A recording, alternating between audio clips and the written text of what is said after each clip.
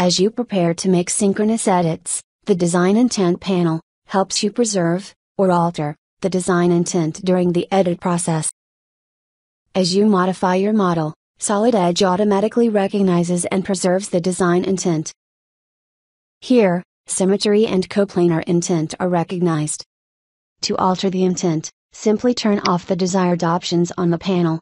You can also turn options on and off using the associated shortcut keys shown in the tooltips.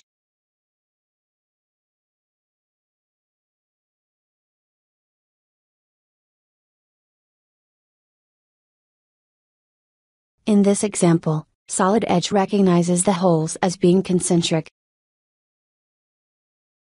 For more information on using the Design Intent panel, click here.